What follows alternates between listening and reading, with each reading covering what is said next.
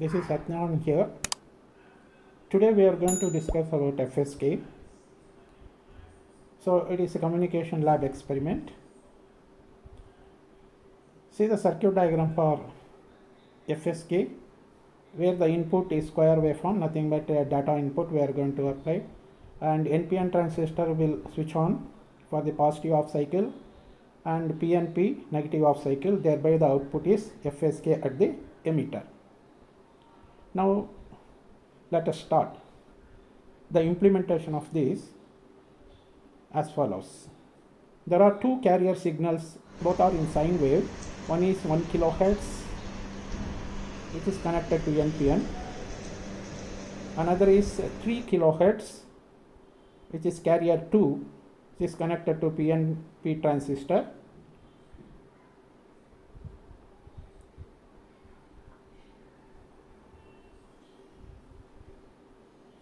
And addition to that, there is one more function generator we have to connect as a square waveform. So around 100 hertz, 4 volts peak to peak.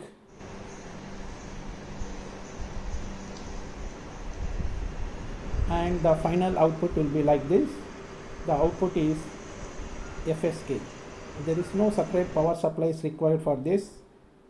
And see, the circuit is implemented on the breadboard, where SL100 and SK100 and 2 resistors is also connected to the input and the load output. Now the FSK is checked at emitter of point out across a load,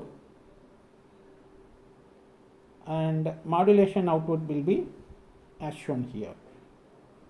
See here, both 3 kilohertz as well as 1 kilohertz transmitted as an FSK. Let us discuss about FSK demodulation. See, the circuit is here.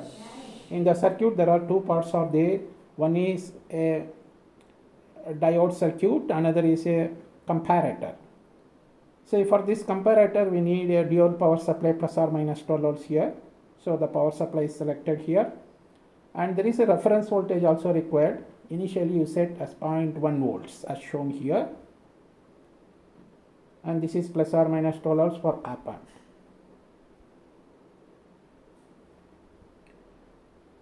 See, here is the circuit diagram, a detector section and a comparator section here.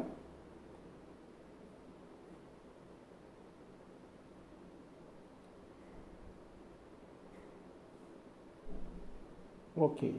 Let us move to the further section here and see that output at pin number 6 of the op amp by adjusting a reference voltage slightly, and we will get the comparator output as a square waveform. The voltage across this is roughly around 20 volts peak to peak, whereas the frequency will match exactly as in the data transmitted from the base, and it is shown on the CRO. You can see that input data, and the bottom side which is showing here is as a output data, but only thing is the amplitude of the output signal is around 20 volts peak to peak, because we are using comparator where the supply voltage is plus or minus 12 volts, so we will get roughly around 20 volts. Now let us discuss about some applications of the FSK, and it is explained here. You can go through the frames and the information furnished one by one. What is FSK? It is a digital modulation technique which shifts the frequency of the carrier with respect to binary data signal. What are the advantages of FSK? It has lower probability, it provides high SNR, it has higher immunity to noise due to constant envelope. Hence it is FSK transmitter and FSK receiver implementations are simple for low data transmission. It also have disadvantages. Let us go through it. It uses larger bandwidth. The bit error rate performance channel is worse compared to PSK.